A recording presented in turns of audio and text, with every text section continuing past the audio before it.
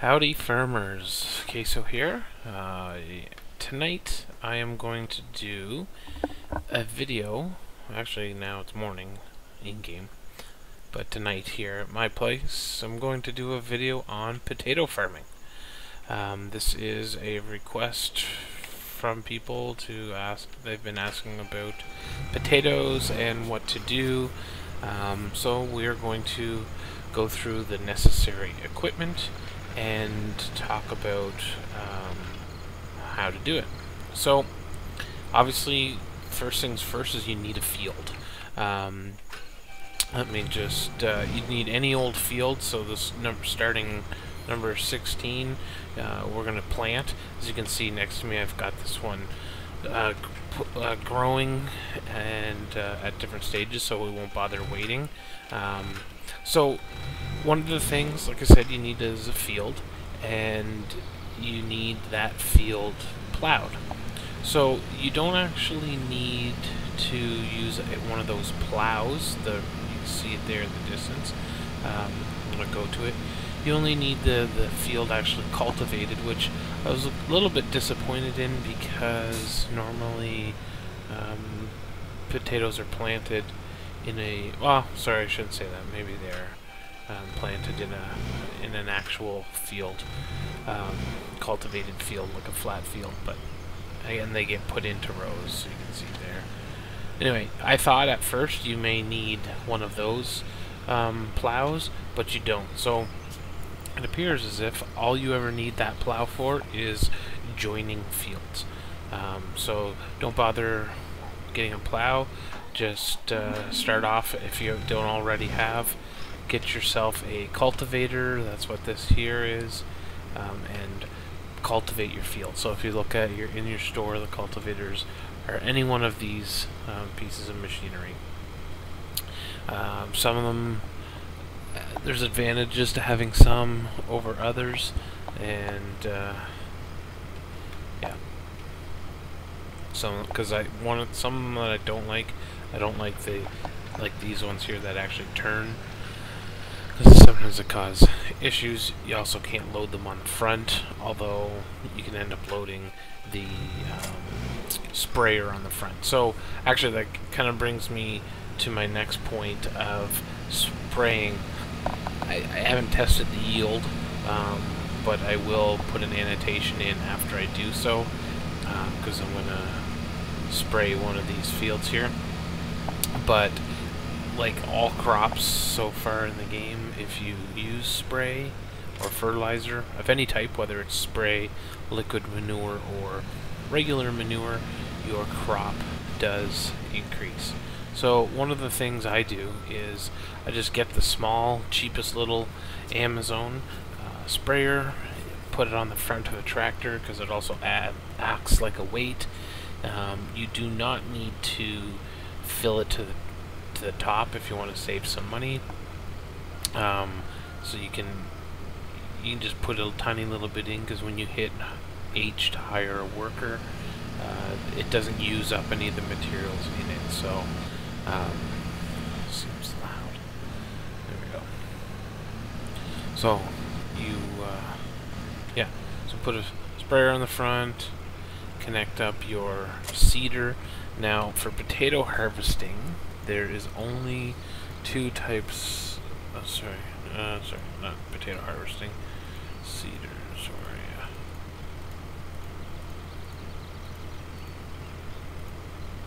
Fertilizer, sowing machines. Okay, so in the sowing machines there is only two types of machines that can sow potatoes.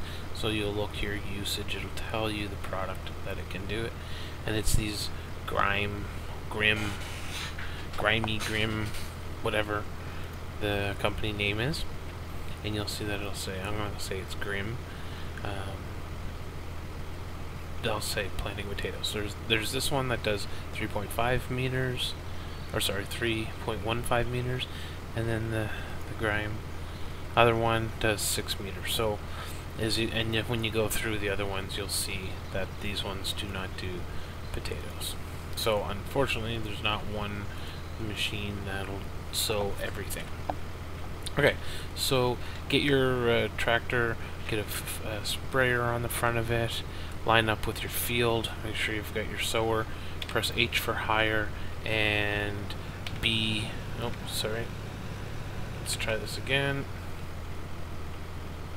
I want to reset here, and one of the things I notice with hedgerow machines is it always puts down the left arm, so it's easier if you just start on the right side of the field.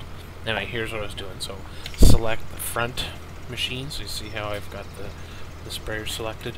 I'll hit higher, and then I'll press B to turn on the sprayer. Notice the fertilizer level is not going down, it's staying at 100%, and if I hit G to switch to my seeder, the same thing, there's no change. So you can go ahead, do this, allow your field to fertilize and plant at the same time.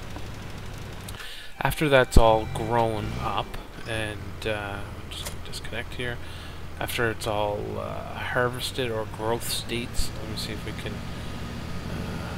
see the different growth states. So the first stage is this here. You'll see a tiny little bit of a green pop up out of the ground. That's stage 1.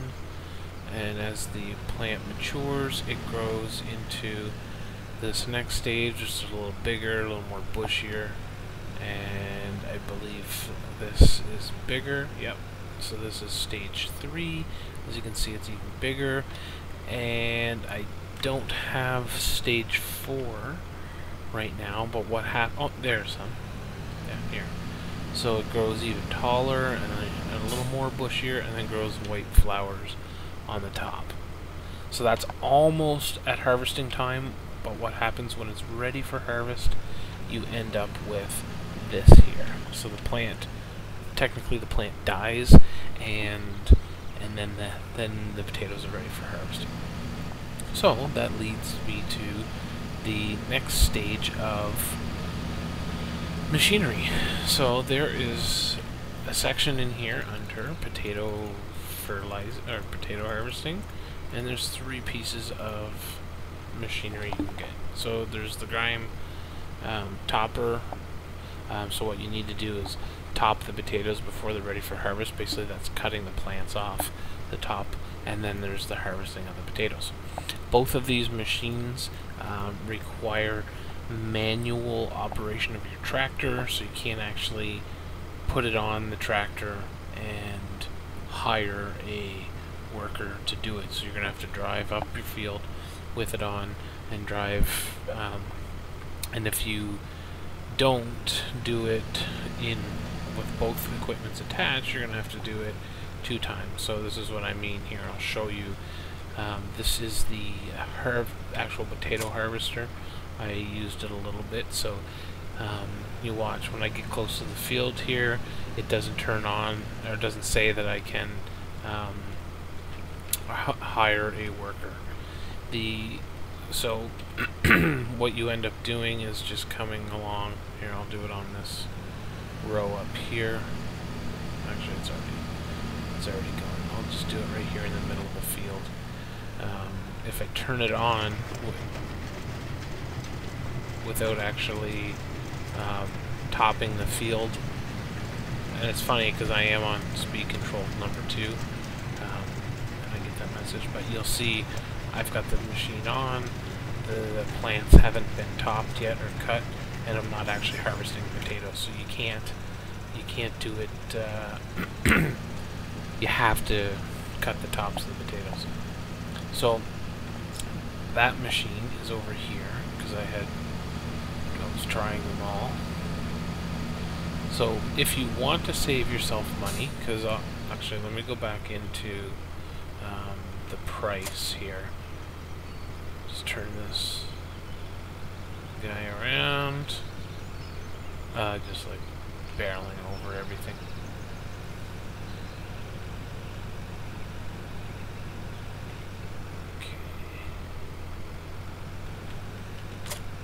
Okay, so you can see this topper wants you to lower it, and you can turn it on. So I'm just going to go back in here. Let's fail.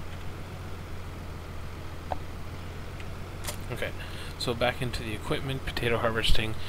This is basically $8,000, and this is $19,000. So for $126,000 approximately, you can harvest your potatoes. Of course, you need your seeders, so that's extra, but that'll get you harvesting. Completely manual though, as you'll see in a minute. And then your other option, which is this machine, which does both, is quite expensive, but we'll get to that in a minute. Personally, I think it's worthwhile saving the money and waiting, especially since you could just farm sheep and get lots of money that way. Okay, so we're going to lower it. Obviously, with V, that's always the key to do it. I'm going to press B to turn it on, and I'm going to drive. So I'm not going to actually harvest them. I want to show you what it looks like. So there you can see that it kind of does looks like it's mashed up, and it's funny, the graphic. Oh no, it is harvesting.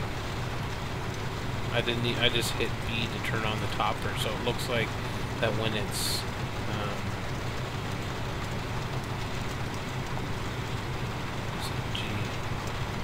it ended up turning on the harvester automatically when it recognized the topper was on the front. So that's okay. That works out really well. That you just have to press B on the topper on the front, and it automatically does it. But you see, there's no work. So I just hit H just to see if it just wasn't an option on the actual menu. And as you can see, it's not. Now, one of the things I notice is here I'm backing up, trying to turn, and as you know, with other pieces of equipment, like especially on the forklift, when your forks are down, you don't actually turn very well. So you will need to lift up the topper. See, right there? You'll have to lift it up after, at the end of your row. So it does kind of suck. I don't really like that part of it. So, which then leads me to this. So we're at the Grimm Tektron 415. It is the topper, so you can see that at the front, and the harvester all in one. And as you can tell, it has a higher worker option. So we just hit H, and away it goes. It just does its thing, and you can see it's picking up, it's cutting all the greens off the potatoes and picking up the potatoes themselves. And of course, it automatically is collecting. So as it's going along, much like all the other harvesters and combines, you should be able to go grab a tractor with a trailer and drive up beside it. And I suspect, I haven't actually tried this part to see if it'll do it automatically, but I suspect it will dump. Yep, there you go. It'll dump out potatoes as you drive along side of it. So you could get, and it's fast too, like, well, I mean, it was only 9%, but so you can see that it's easy to just drive up alongside of it while it does its thing. Again, like I said, the hassle of manually planting and doing the work is really inconvenient. You know, yes, this is a lot more money to buy that harvester, but you know, when you think of all the other combines, so like just a regular big combine, like the first one is 200 and some odd thousand. It's not like you would have to play forever in order to save up. So you would, you know, you can certainly get that money and save up and buy this thing. So yeah, so there, and you just can drive alongside of it and get the potatoes out of it.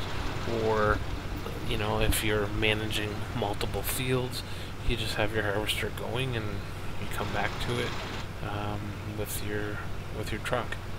So that's that. Then I'm going to show you, I mean, you guys should know this already, but where you store your equipment, or sorry, where do you store the potatoes.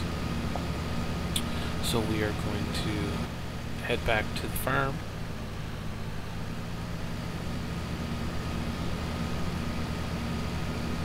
This here piece of equipment that's sitting here is the smaller seeder. So that's the 3.15 meter one versus the other one that I've got there, which is 6 meters. Okay, so this is where it gets a little more difficult, especially with this trailer.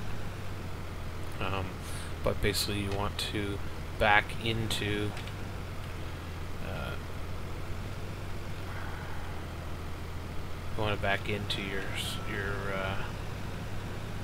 thing. And of course, I'm not the greatest at backing up this trailer because it does the turn on the front of it, and also on the and of course the trailer turns itself as well. So sometimes it's easier just to back. There we go.